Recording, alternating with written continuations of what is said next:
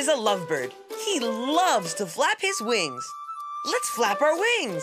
Flap, flap, flap. And shake his tail feathers. Shake those tails.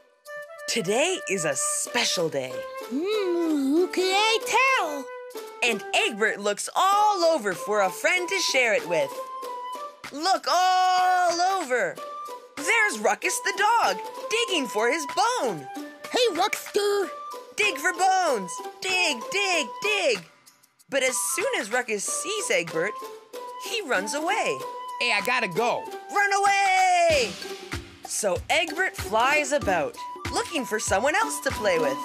Fly around and around. There's Maurice the monkey climbing a tree. Hi, Maurice. Climb the tree. But as soon as Maurice sees Egbert, he swings away. I gotta run. Swing, swing, swing. Egbert is getting angry and stomps all about. What's going on? Stomp, stomp, stomp. There's Rosa the rabbit. She's listening to something with her very long ears. Rosa! Let's see your long ears. But as soon as Rosa sees Egbert, she hops away. I'm late. I'm late. Hop, hop, hop. Getting frustrated, Egbert flies after Rosa. Come back! Fly, fly, fly. Suddenly, he bangs into Stanley the giraffe, who's quietly drinking water. Hey, Stanley looks behind him through his long legs. Can you look through your legs? Cool. But when Stanley sees that it's Egbert, he gallops away really fast. Gallop, gallop, gallop. Now Egbert is very sad and starts to cry. Let's all cry.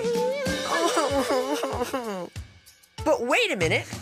Egbert hears laughing, and he hops around listening. Hop, hop, hop. He pushes his way behind a big bush, push through a bush, and he sees all of his friends. And now all of his friends see Egbert. They all jump up and down, jump up and down, up and down. They shout, surprise! Yell surprise! Egbert is so excited. You all knew it was my birthday. He flaps his wings and shakes his tail feathers. And then all of his friends give him a big birthday worm. And Egbert does a happy birthday birdie dance. Do the bird dance! And that was the story of Egbert the bird and his big surprise. Happy role playing!